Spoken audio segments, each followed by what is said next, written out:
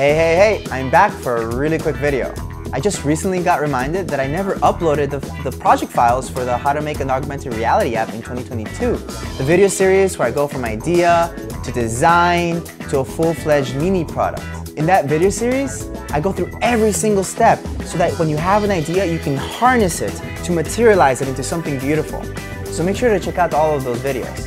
Also, if you haven't seen my recent video on the history, the past, the present, the future, the ethics of the Metaverse, make sure to check it out. It spends a lot of time doing the research and making it super cinematic, so it's also educative and fun.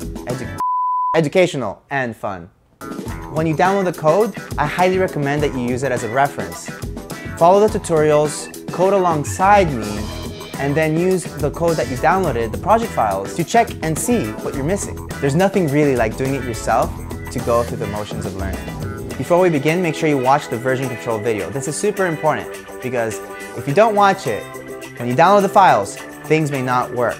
Version control is super important when developing, so make sure to watch that. Because GitHub can be a little scary for people, the easiest way to download the files is through the Coffee page. So let's do that first. Go to the description of this video and click on the Coffee link. Scroll down and find the link to the project file download page. It's pay what you want, so you can put in a number or just put 0.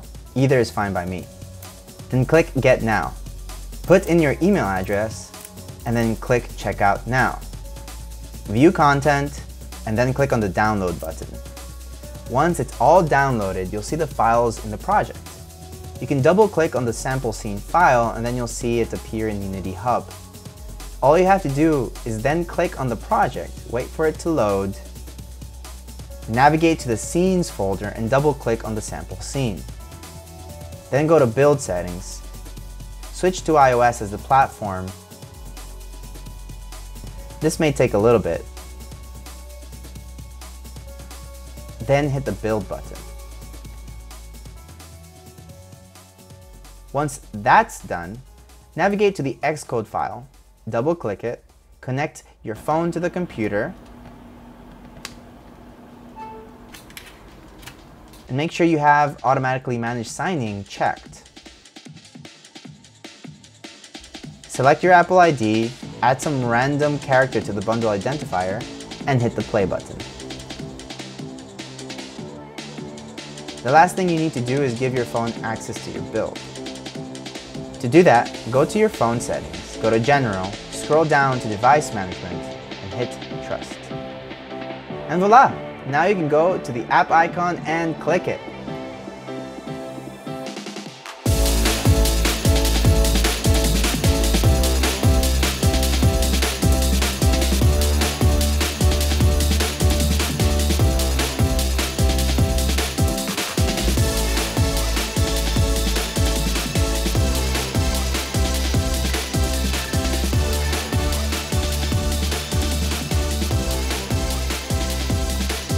If you want to feel like Tank from the Matrix... Okay, so what do you need? Guns. Lots of guns. Then GitHub is going to be our route. First, you need to make sure you have a GitHub account and have Git installed on your computer.